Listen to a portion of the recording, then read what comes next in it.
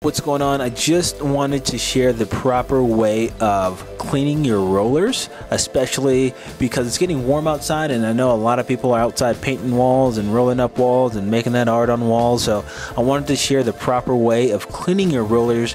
So invest in a painter's tool so that you're able to scrape all that paint that sort of builds up in that roller and reclaim a lot of that paint for next time, because there's just so much paint that builds up in there.